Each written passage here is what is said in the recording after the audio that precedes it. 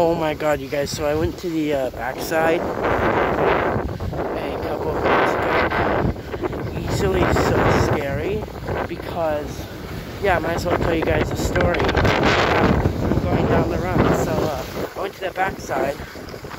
I getting off the superior chair. It's so windy, snow flying everywhere, and the wind was so strong that when I got to the unload point on the superior chair, I literally could not unload. I somehow got lucky enough to unload. The wind was pushing me back against the chair, and I somehow managed to unload.